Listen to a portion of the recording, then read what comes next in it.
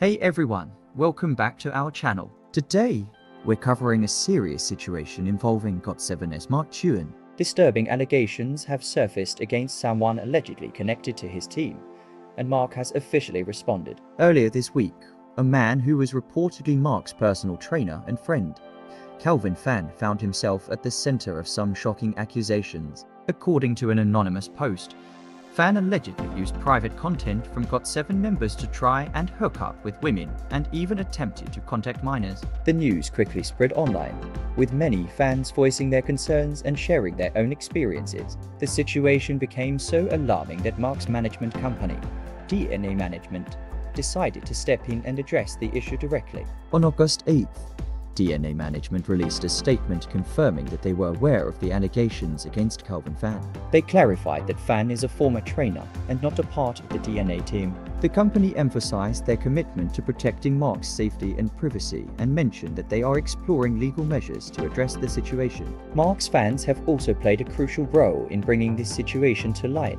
DNA Management thanked those who provided information and reassured fans that they are doing everything possible to prevent something like this from happening again. Mark recently wrapped up his The Other Side World Tour and continues to be involved in various projects. This incident, however, serves as a reminder of the importance of safeguarding the privacy and well-being of artists, especially in the face of such serious allegations. What do you think about this situation? How should artists and their management handle such serious allegations? Let us know your thoughts in the comments below, and as always, make sure to like, subscribe, and hit that notification bell for all the latest updates on your favorite K-pop stars. Thanks for tuning in. Stay safe, and we'll catch you in the next video.